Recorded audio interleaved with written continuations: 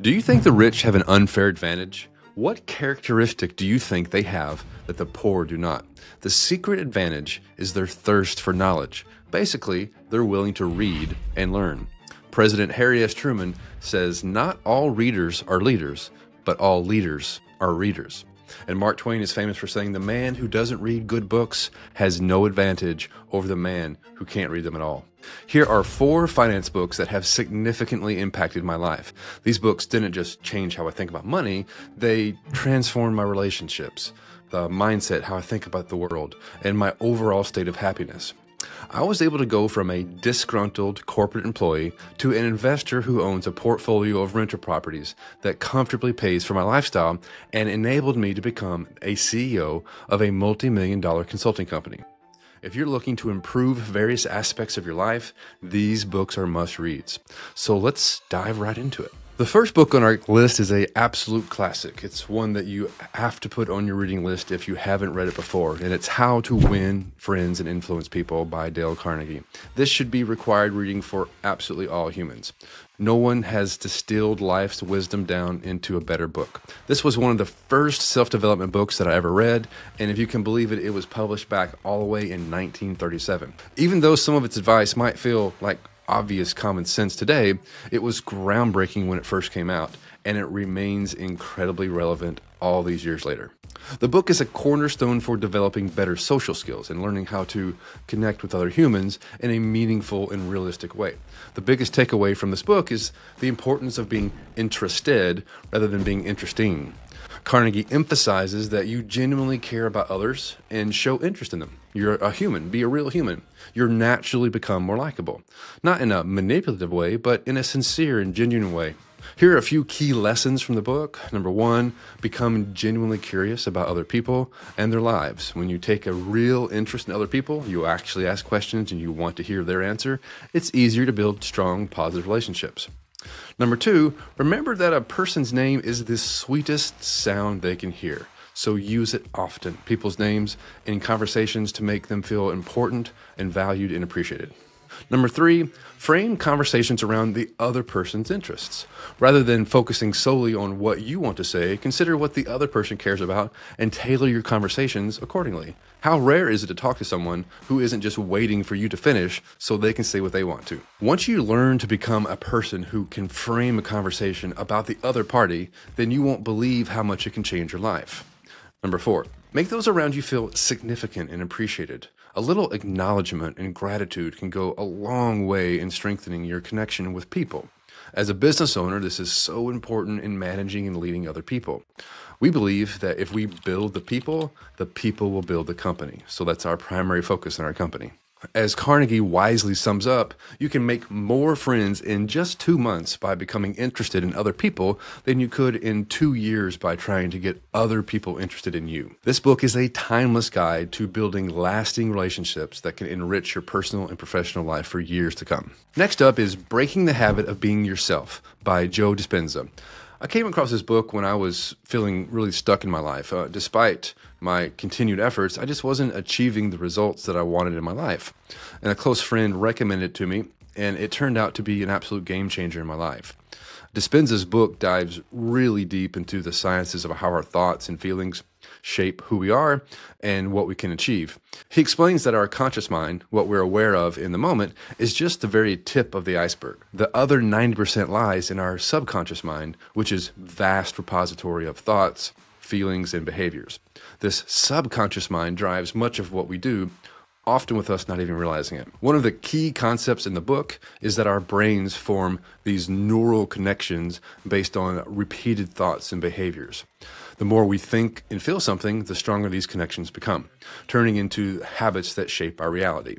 Dispenza teaches how to rewire your brain by breaking these old connections and forming new ones, essentially allowing you to reinvent yourself by actually rewiring your brain to think in a different way. We are just a result of the thoughts, feelings, emotions, etc., and our behaviors. If we can interrupt our default thinking, then we can change who we are, and we can really change anything in our life. While some of the book's content can be extremely dense, especially with a mix of like neuroscience and quantum physics and spirituality, the overall takeaways are incredibly powerful. Dispenza provides practical strategies for transforming your mindset and creating a life that aligns with your deepest desires. This book is not just about self-improvement. It's about fundamentally changing how you interact with the world and what you believe is possible for yourself. And it's worth the read just to convince yourself that you can actually become somebody else. The third book I want to share with you is The Three Marriages by David Whyte. This book made me really rethink my entire approach to life, particularly how I balance my commitments. Whyte's central idea or thesis is that we don't have just one marriage in our life to our partner, but instead we have three. One to our significant other or spouse, whatever, one to our work, and then one to ourselves personally. As someone who has juggled work, relationships, personal growth, this book was revolutionary for me. Before reading it, I believed I needed to compartmentalize all these aspects of my life and just switch tasks between them, dedicating specific hours to each thing. But Whyte argues that this work-life balance mentality is overly simplistic and not practical.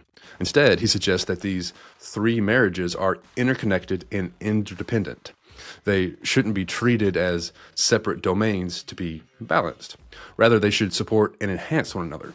This idea really resonated with me. I realized that I had been kind of pitting these different aspects of my life against each other, always feeling like I had to sacrifice my relationship in order to achieve success in business, for example. The key takeaway that changed everything for me was understanding that true harmony comes from not having to always balance, but from integrating, kind of intermeshing these areas together. How can my work feed my relationship? How can my relationship nourish my sense of personal self? It's all about finding synergies rather than seeing them as competing priorities, which is what I was doing before. The book is filled with real-life stories and Whyte's very engaging writing style, which made the concepts feel very personal and relatable, makes it a much easier read. If you're struggling with the notion of managing the absolute chaos of the modern world and creating this kind of work-life balance we hear people talk about, this book will give you a new framework for approaching your commitments in a way that brings some fulfillment and harmony and joy to each aspect of your life versus them being competing domains. Now, finally, let's talk about the fourth book, which is my favorite on the list. It's called The Big Leap by Gay Hendricks. And this is the book about identifying and overcoming barriers that prevent us from reaching our complete full potential. And it is the book that I probably give away and talk about the most. Hendricks introduces this concept of the upper limit problem. You'll hear it referred to as the ULP all through the book, which is the idea that we have an internal success thermostat that determines how much success, love, and happiness we allow ourselves to experience. When we exceed this limit, we often self-sabotage ourselves to return back to the levels that feel comfortable. Hendricks argues that in order to truly thrive, we need to identify these self-imposed limits and break through, push through.